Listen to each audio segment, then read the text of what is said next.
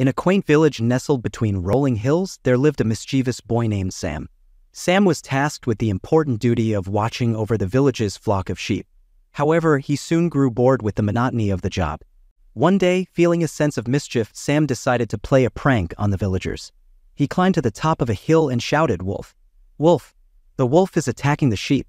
Panicked villagers rushed to the scene, only to find Sam laughing at his successful prank. He thought it was hilarious and enjoyed the attention. The villagers, however, were not amused but warned him about the seriousness of such claims. The next day, Sam couldn't resist the temptation to repeat his prank. Once again, he climbed the hill and shouted, "Wolf! Wolf! The wolf is back!"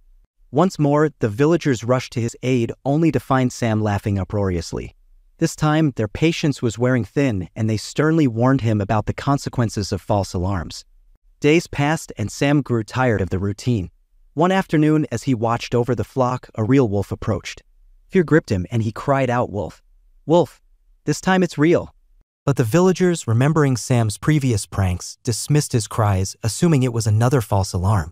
Sadly, the wolf attacked the flock, causing significant harm. When the villagers arrived too late, Sam realized the grave consequences of his actions. The loss of the sheep and the trust of the villagers weighed heavily on him. The moral of the story is that honesty and credibility are essential virtues. Constant dishonesty erodes trust, and when a real crisis occurs, credibility becomes crucial. Sam's irresponsible actions not only harmed the village but also served as a lesson for everyone about the importance of truthfulness.